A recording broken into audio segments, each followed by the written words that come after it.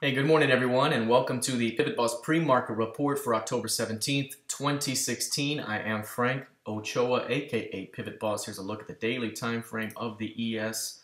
We've continued to trade within the key range. Here's the midpoint, 2144.75. We got the top 2190, the bottom 2100. That's a 90 handle range right there, and we've been in that range since second week of September. And basically, we only recently made a move to the edge of the range here last week. We got a volatile move down, volatile move back up, and then kind of a push back down. So again, it kind of demonstrates the point here that this range has not really been favorable to swing traders right now, but the energy is being built. As of right now, I mean, it's quite volatile. It's hard to say either way. I could make a case here that bears are going to run the stops down. I could make a case that this thing's going to go up. And when I can do that, typically speaking, I got to stay away and just kind of continue to watch this thing develop and look for high probability opportunities. Right now, it's obvious that you're seeing tails at the bottom end of this range near 2120. So you can see that there's bulls down here eager to buy and return prices back up. You also have bears here who have defended and taken 44.75 offered, then defended it on multiple rotations. So there's buy stops above that zone. So obviously 2120 is going to be very important today. Any failure to hold above that level opens up new lows. If that level is defended, watch for a push higher and see where resistance comes in.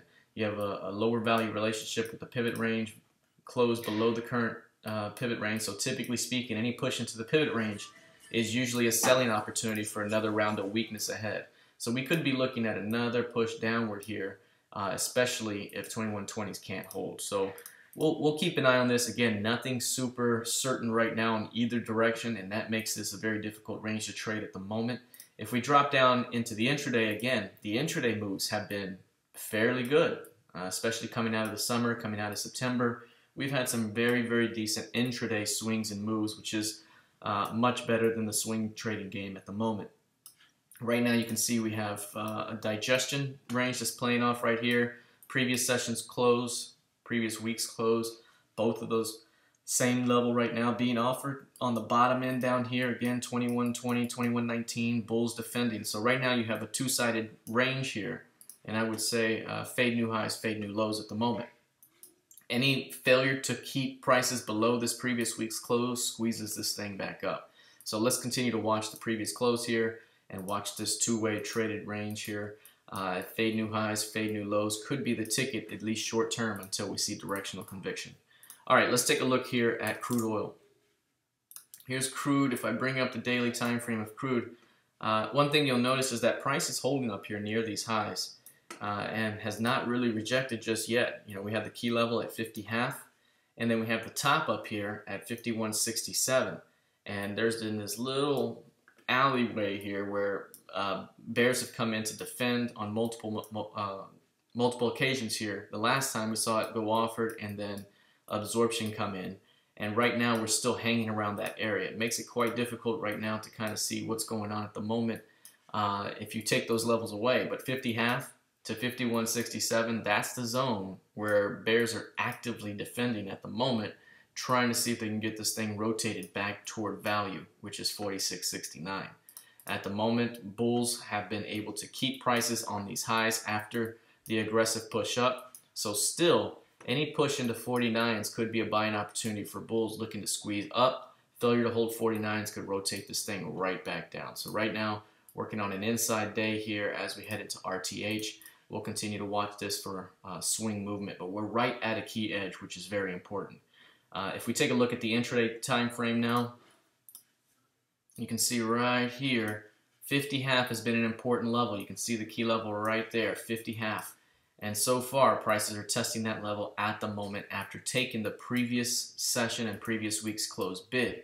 Prices were below the previous session's close in overnight and after hours or pre-market trading, and then now you've seen it push above the close. So this is going to be an important pivot right here. I would say that 50.30, if price pulls back, that's an area where bulls want to defend for a continuation toward 50.80 to 51. Any failure to hold above this zone could lead to more chop between 49.90 and 50.60. All right, let's take a look now at gold futures.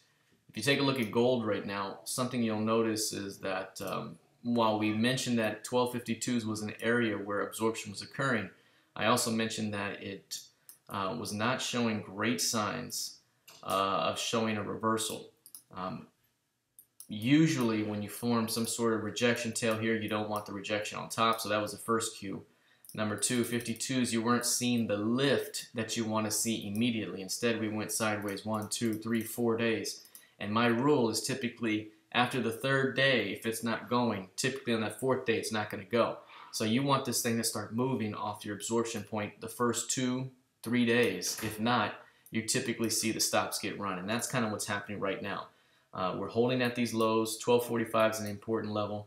We continue to hold below 1268. This is what I mentioned. 1268 is the level that bulls need to get above in order to squeeze, and they have not been able to even sniff the level, let alone break it. So 68 is very important this week, as is 1245. A breakout from this range could spark the next move. And again, as I mentioned before, the longer it takes to try and push higher, I think the more likelihood creeps into the market that you actually go lower instead. So watch the range, 1245 to 1268. Okay, lastly, let's take a look at the NQ. The NQ, I've moved a key level. I had a key level at 48.20, which has been a very important level, 48.20, but I moved it up to 48.40. This one's much more appropriate now because you see the edges and you see the tails right at that level, and then price goes up and chops and tries to hold above it and fails here, so then they take it off for these 2 times and trap here.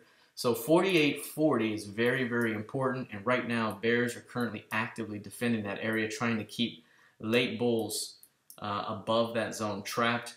If they can continue to keep 48.40 offered here, the expectation would be a push downward toward the next key levels below, 47.30, 46.90, and as low as 46.25.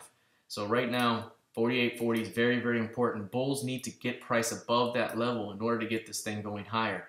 And the longer that this thing remains offered, the more likelihood is that you start to hunt for these recent lows.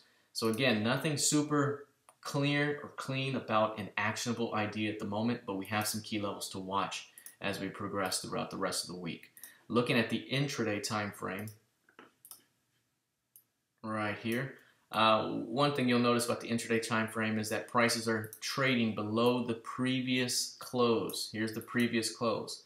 Anytime you're trading below the previous close like that, I always watch that close, because if you're not getting paid, if those bears are short, but they're not getting paid, prices aren't going lower, the stops tend to come out.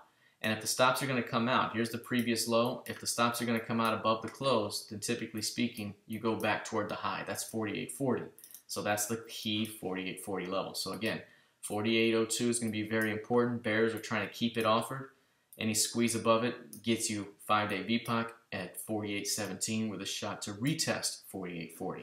All right, that's it for now. Let's see how this thing plays out heading into the new week of trading. Good luck and trade well.